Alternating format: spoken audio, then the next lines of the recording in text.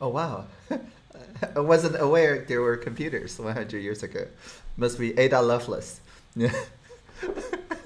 Okay.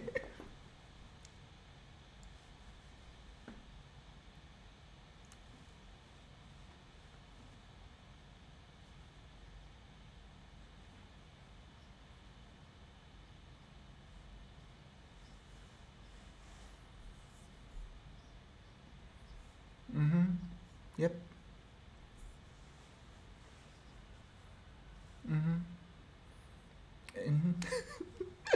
It's easy to save money, by the way, doing open source.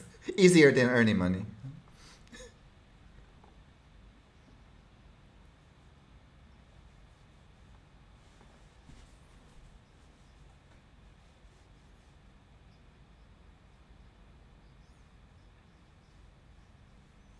Mm-hmm. Mm-hmm.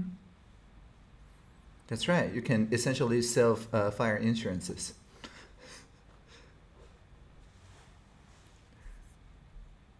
Um, I think I lost you, but I don't know whether it's your side or not because I'm having a pretty good ping.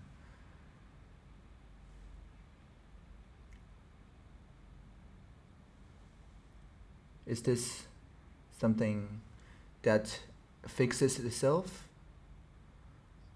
Okay, okay, great. Yeah, I was saying that the ping looks good on this side. So anyway, it may be just the weather. Yeah. Mm-hmm. Mm-hmm. Yes.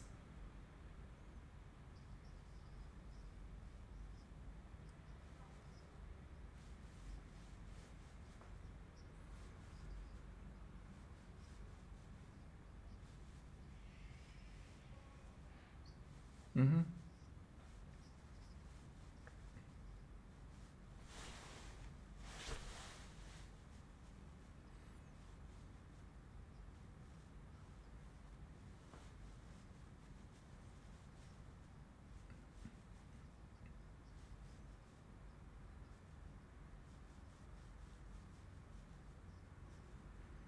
Mm-hmm. Mm-hmm. Mm-hmm. Yeah.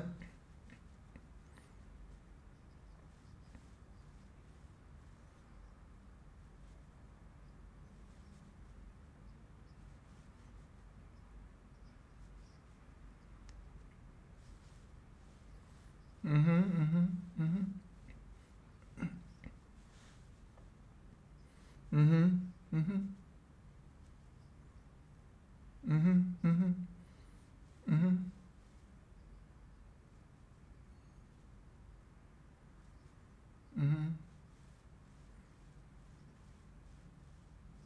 Mm-hmm. Mm-hmm.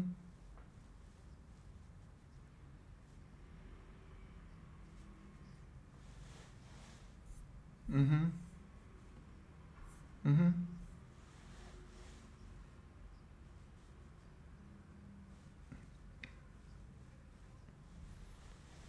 Mm-hmm. Mm-hmm. Mm-hmm. Mm-hmm. Mm-hmm. Mm-hmm. Just 5 hours ahead, I'm sure. Yeah. Not that far in the future, not far future. Just a couple of things.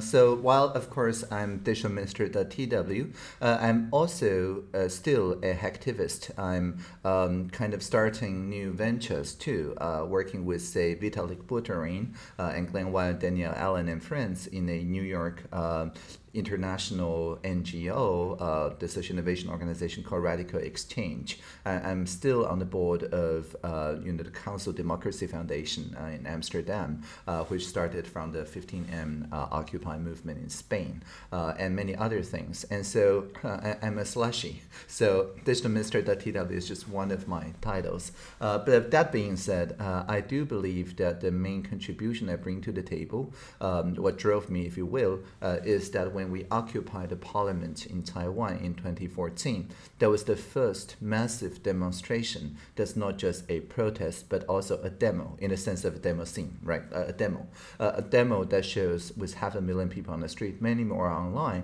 people can intelligently have a conversation with assistive collective intelligence, or ACI, with listening skill tools. People who have never been to a internet engineering task force meeting can nevertheless, if well facilitated, hum into rough consensus on important issues such as the trade deal with Beijing being deliberated on the street at time.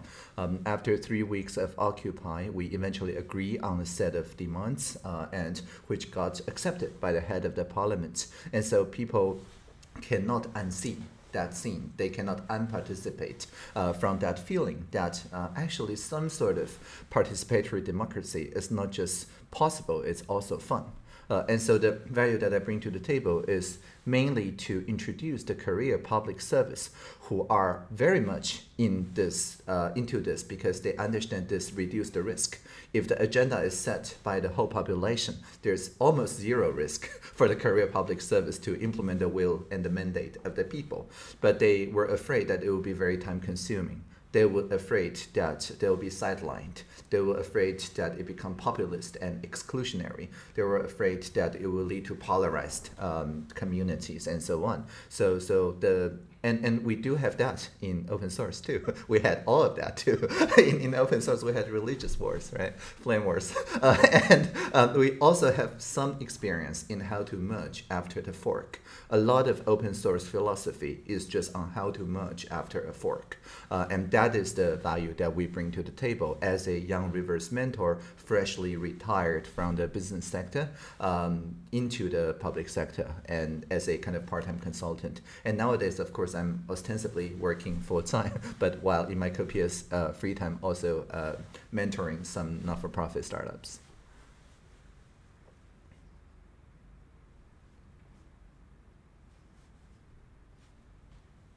Mm-hmm.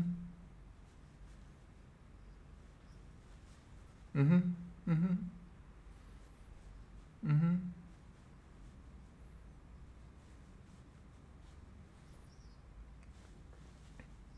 Mm-hmm. Mm-hmm. Yeah, I went in saying that I'm a public servant to the public service. I'm here to A, save you time, B, reduce your risk, and C, increase trustworthiness. And we can't do everything, like all three of them at the same time. But I agree and I promise that I will not increase the risk or waste people's time or reduce people's trust at the benefit of some other people's time or risk or trust. And so these are Pareto improvements. That's the technical term. I make improvements on one of the three axes, but never at the expense of the other two axes. And also the secondment, that is to say public servants that volunteer to work with me, but not for me, because I give no order and take no order.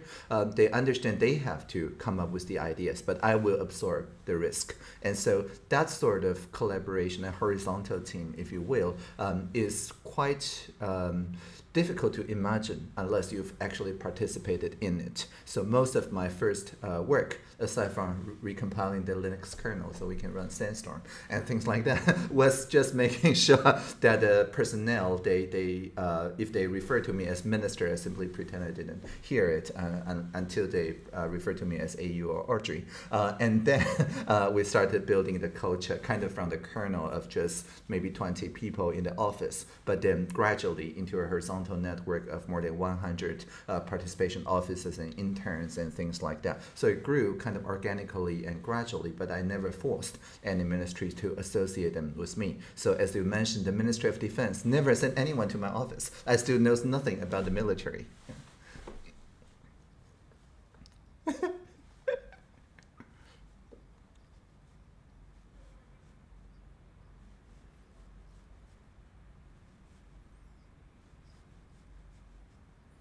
Mm-hmm, mm-hmm.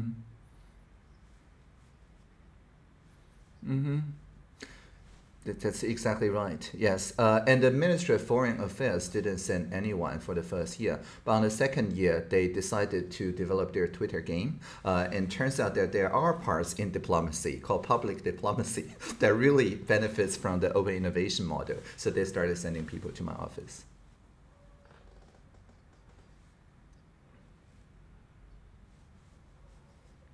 Mm-hmm.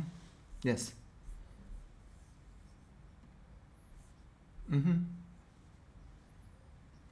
Mm-hmm. Mm-hmm. Well, I would say it's the norm actually in the judiciary branch, and it's probably the same for you too. I mean, the legal opinions, the regulation text themselves, they are not subject to copyright.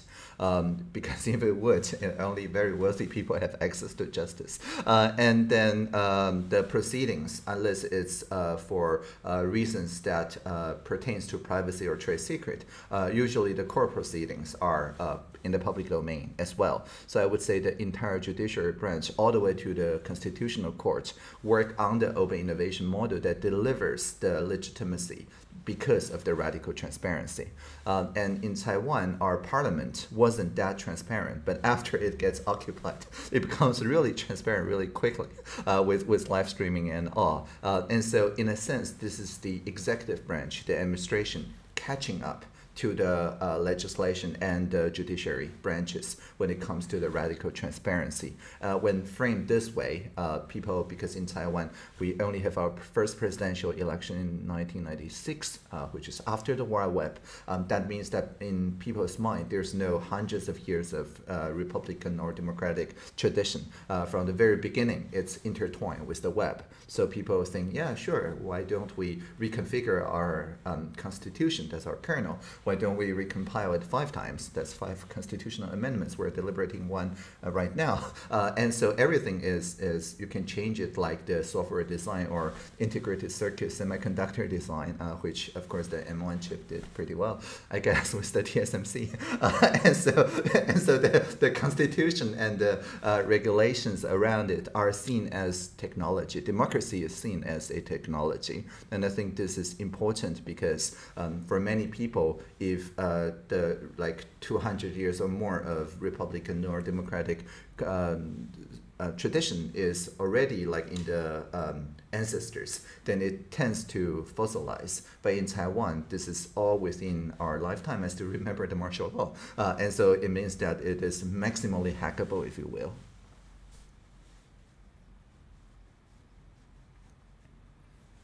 Mm-hmm. Mm-hmm.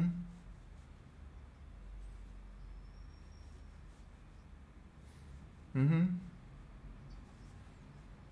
That's right. Mm-hmm. Mm-hmm.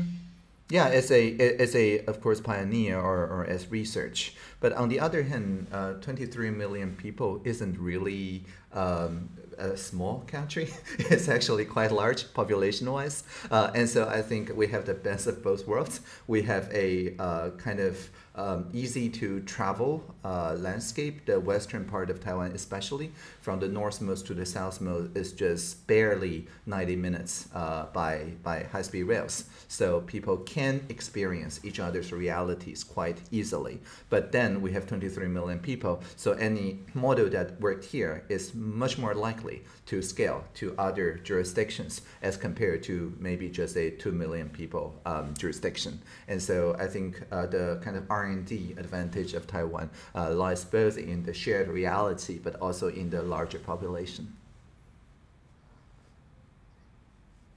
Mm-hmm. But they all have broadband. If they don't have broadband anywhere on the top of Taiwan or on the smaller islands as you refer to, if they don't have 10 megabits per second both ways at just 16 euros per month, that's my fault personally. Yeah, it's broadband is human right. Yeah. Mm-hmm.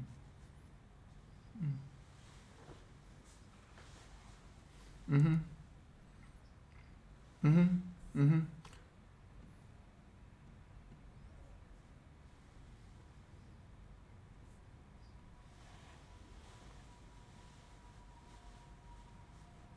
Mm-hmm. Mm-hmm.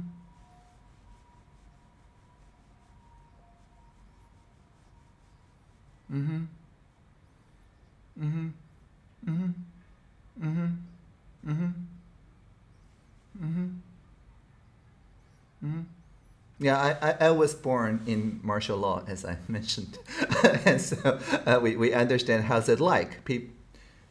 Yeah, people were encouraged even in my parents' and grandparents' time to even snitch on each other. It's very bad state surveillance called the White Terror, and I think it extends for like 4 decades or something. So the world's longest martial law period. And so we understood how bad it was. And so we don't want to go back there. And that is why the Civicus Monitor human rights group rated Taiwan really as the only place in the whole Asia, the only jurisdiction that scores completely open when it comes to the rights of assembly, right of speech, and right of press, and so on. And this is important because this is built upon the kind of negative liberty, like freedom from state surveillance, freedom from nowadays multinational corporate surveillance, and things like that.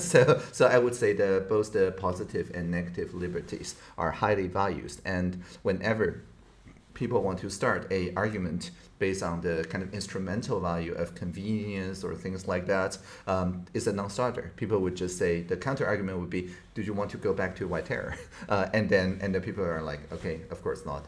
So that's how we, for example, fought off the pandemic with the heuristic saying the state must never collect any data that we were not already collecting before the pandemic. So not using the pandemic as a data collection excuse. And that's how we fought the infodemic without resorting to things like, with all due respect, NetsDG. So we didn't take anything down for the infodemic, so on and so forth.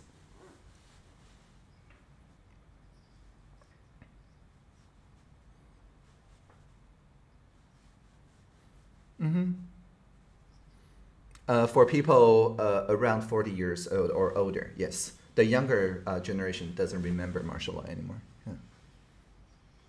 Mm-hmm. Mm-hmm. Mm-hmm.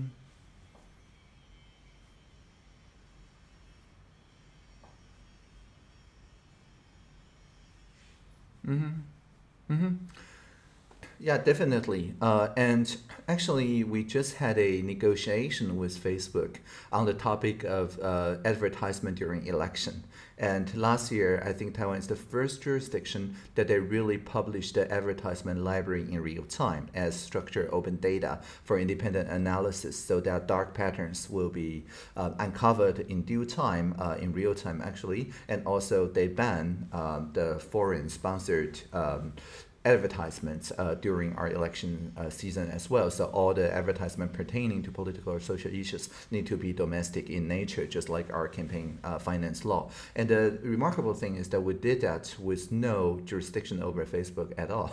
And we didn't change or pass any acts related to that. We just basically said our campaign donation expenditure, well, even the counting process, is to be made immediately open, like open data. And because of that, it creates a social norm, a social expectation. And those advertisements on Facebook back in 2018 mayoral election, these kind of become a bypass because we analyzed the data in 2018 and very few, if any, candidates filed their social media campaigns as campaign donation or expenditure. So obviously it's a way for foreign interference to enter without any auditing or accountability. And so we basically said to Facebook, look, there's two choices. You can either publish the same as we do for the campaign finance and treat this as campaign finance, or even if we have no jurisdiction over you, you may face social sanction. And there are legitimate alternatives, such as the PTT, which is the social sector maintained by National Taiwan University students, alternative to the Facebook, and so on. There's also D-Card and many others. And because of that, Facebook eventually shifted their mind, and then they started doing advertisement transparency. I used this very long example just to say that when we say people, public, private partnership, we always put people and therefore the social sector first.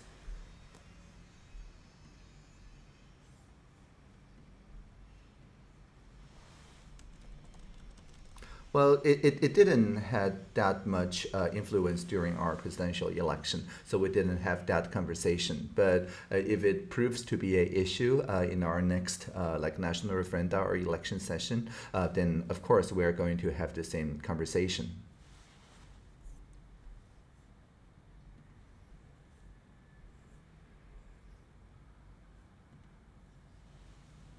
Mm-hmm. Mm-hmm. Mm-hmm. Oh yeah, definitely. That's what we occupy the parliament for. That's one of our demands.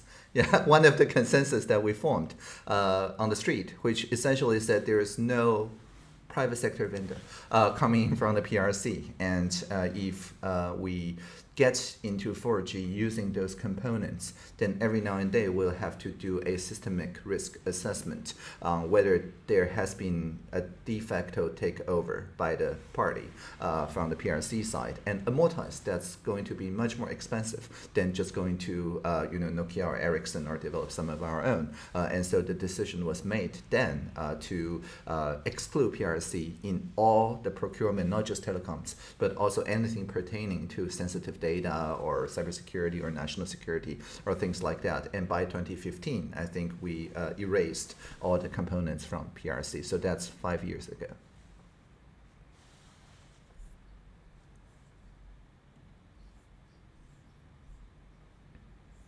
Yeah, of course. In all our procurement tenders, this is making sure that the PRC supply chain do not take a hold in any of our ICT facility. This, of course, only pertains to things in the data pipeline. So I don't know about, for example, the medical masks. I mean, we produce a lot of medical masks locally, but we're not banning PRC medical masks. They're still quite helpful. Yeah.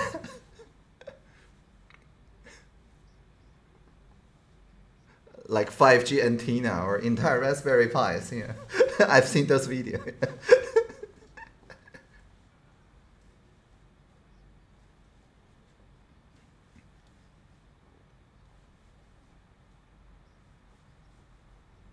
Mm-hmm. Mm-hmm. Well, it's getting easier nowadays, though. And I think nowadays the Taiwanese companies, even when they manufacture some of their parts in the PRC, they aim to do so for primarily PRC audience, PRC customer. More and more customers elsewhere in the world are asking for a different supply chain configuration, and this trend has been accelerated during the COVID and during the few months where the PRC was not at capacity. And so, yeah, I think this trend is increasing. We see more and more manufacturers essentially maintaining two supply chains. Mm-hmm. Mm-hmm. Mm-hmm. Mm-hmm. Mm-hmm. That's exactly right. Yes. Mm-hmm.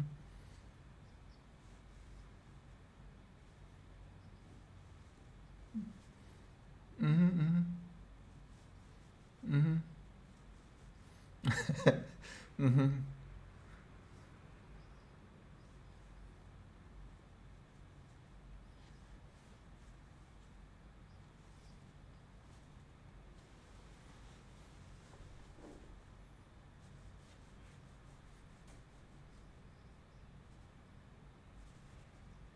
Oh yeah. Yes. Mm-hmm.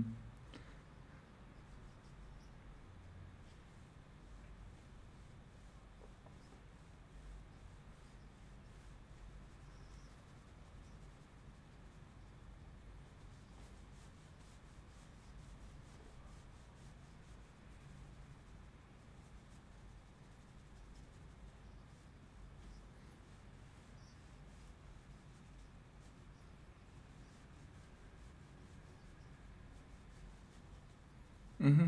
Mm-hmm. Mm-hmm.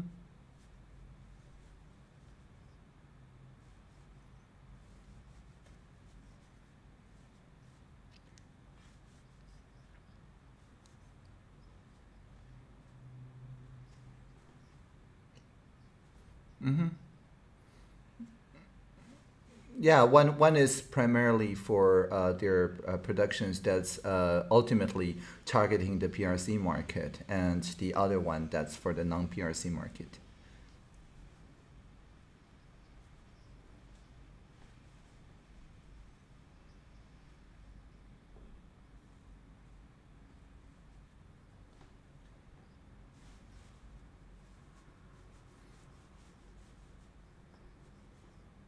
Mm-hmm. Mm-hmm. Mm-hmm. Mm-hmm. Mm-hmm. Mm-hmm. Mm-hmm. Mm-hmm. Mm-hmm. Well, at this moment, the Taiwanese public service is free to use whatever word processing software as long as it produces open document, period. And so I'm sure Office 365 also produces open document. That's my right. That's my position. In essence, what we're saying is that we want to do everything to ensure the freedom from vendor lock-in, especially in education sectors, where if the vendor lock-in sets in during people's like digital competence curricula, then essentially it creates a generation of people beholden, like locked in to particular vendors, and we can't have that. And this is not just about Microsoft. This is also about pretty much every other proprietary software vendor.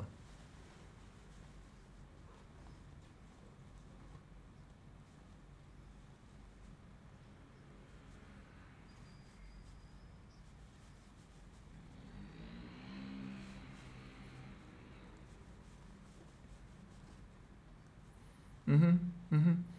Now, I don't have anything against PowerPoint, but I will simply say that if we lock people into particular features of PowerPoint that can't be expressed in LibreOffice, then we are in real trouble, because then it builds a kind of vicious cycle.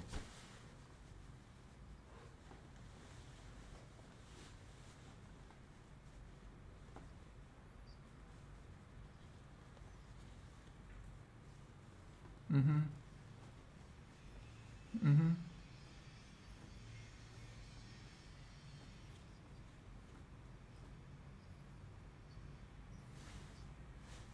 Mm-hmm. Mm-hmm. Mm-hmm. Mm-hmm. Mm-hmm. Mm-hmm. Yeah, as I mentioned, the literally first technical thing I did as digital minister 4 years ago was to recompile the Linux kernel in the government cloud so that I can run Sandstorm. And later on, I would get the best and brightest, which would went on to win the second place in DEF CON the next year in the DEFCOR in Taiwan, to do a thorough penetration testing of the Sandstorm system, which they filed 3 CVEs. And after that, we're pretty sure that this is secure because it's a security product. It's safely sandboxing and pretty much all the productivity software, the spreadsheet part, the EtherCalc, I personally maintain, and into the Office workspace. So Sandstorm, while it's not like centrally developed, nevertheless pieces together sufficient amount of new innovations like the HackMD, which is also a Taiwanese team, and then we just repackage it into CodeMD within the Sandstorm system. So it's a cloud service. Of course, you want to collaboratively edit Markdown or rich text. It has to be like cloud hosted, but it doesn't mean that it's just service as a software substitute. If anyone can fork or clone any of the grains in Sandstorm and modify the code and even publish their own apps. It's called citizen developer, except now it's more like public servant developer, and they can develop their own applications knowing that the single sign-on, the cybersecurity are all taken care of. And so one of the most trendy apps in Sandstorm here in Taiwan public sector is a simple form to order lunch boxes together, which we use practically every week. And anyway, we have this photo of all the lunch places around the cabinet office. But anyway, I digress. So the point is that one does not have to give up control just to go to cloud enable. It just means that one needs to work more with white hat hackers, with penetration testers.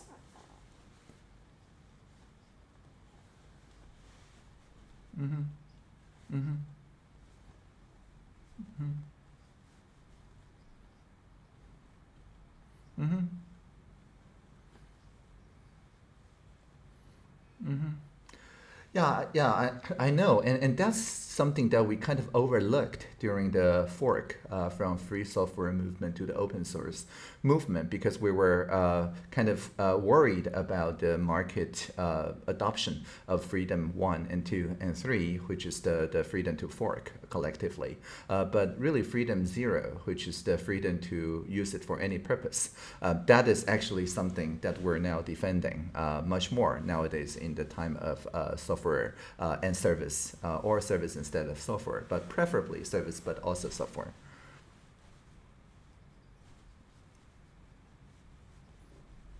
That's right, yes. Mm-hmm. Mm-hmm. Mm-hmm, mm-hmm. Yeah, sure. So we're now entering the second phase of our national digital strategy, and which is called DIGI, Digitization, Innovation, Governance, and Inclusion. And I would say that the digitization, the first pillar, broadband as human right, and all that, we're pretty much there. There's, of course, still room for improvement, but we're pretty much there. The innovation, with the enabling like sandbox acts, presidential hackathon, and things like that, there's a pretty good room for growth. But again, according to the World Economic Forum, Taiwan has been, for the past couple of years, one of the 4 super innovators in the world. So we're doing okay. So the focus for the next couple of years is going to be on governance and also on inclusion, because we do not want AI to become authoritarian intelligence. We want it to become assistive intelligence. And for that, all the 20 different national languages need to be on equal footing, instead of just forcing people to speak perfect English or perfect Mandarin, right? So that's the inclusion part. The governance part, we are seeking and almost getting GDPR adequacy. I think the only missing piece in the puzzle was the dedicated independent data protection authority. We do have data protection authority, but not a single independent national one. We were more like Japan in that regard. So we're going to, I think within a month or so, send a kind of foundational acts for an independent DPA. And we look forward to implement not just GDPR, but also parts of the currently being deliberated, the EU Data Governance Act, specifically about data coalitions and collaboratives. That is the part that we're also very interested in.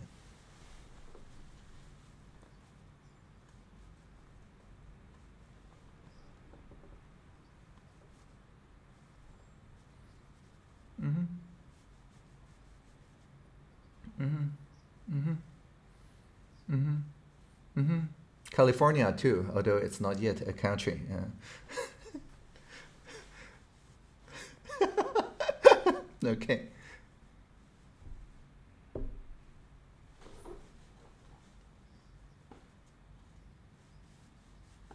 Mm-hmm. Sure. Yeah. Mm-hmm.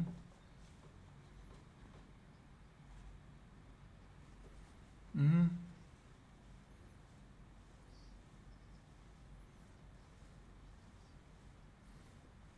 Mm-hmm. Mm-hmm. Mm-hmm. Mm-hmm. Mm-hmm. Mm-hmm.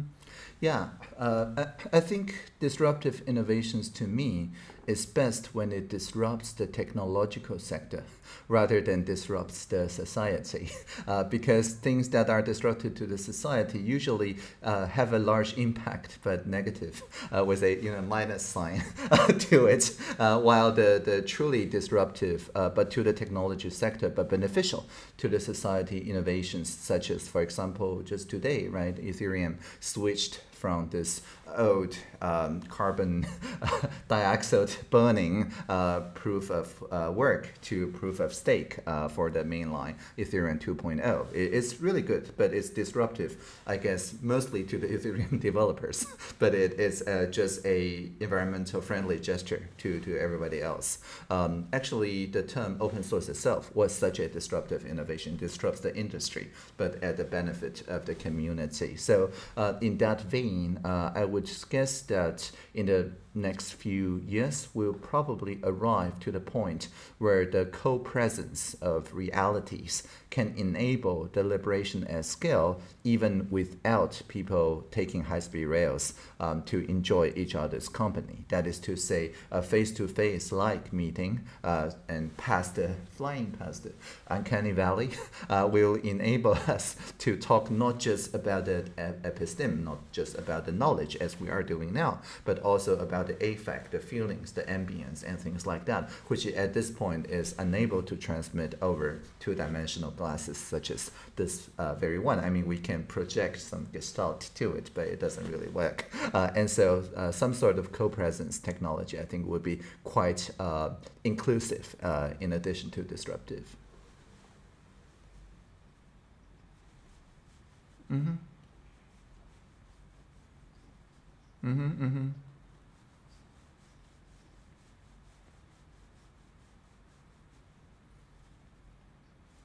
That's right. That's right. Uh-huh.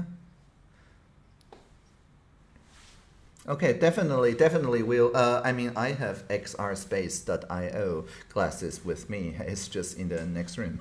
And it's pretty good as VR glasses go. And I also tried Magic Leap. Although the, viewing field could be larger, that's definitely the place to go. Yeah. The VR one, it doesn't have this problem because it's essentially taking lights in and reprojecting. That's what XR Space is doing.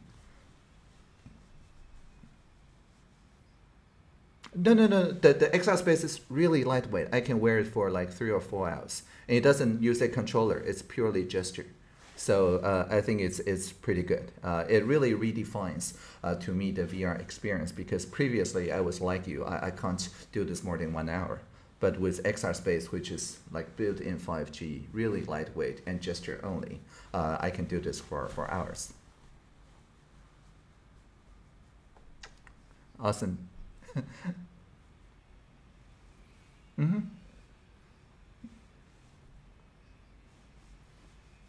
Sure. Glad to catch up. Yes. Mm-hmm.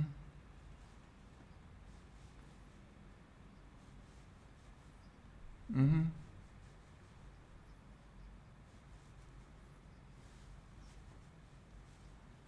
Mm-hmm. Mm-hmm. Mm-hmm.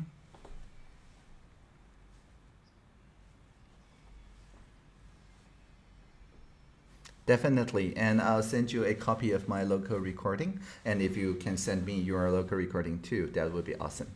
Okay. Thank you. Cheers. Live long and prosper. Bye.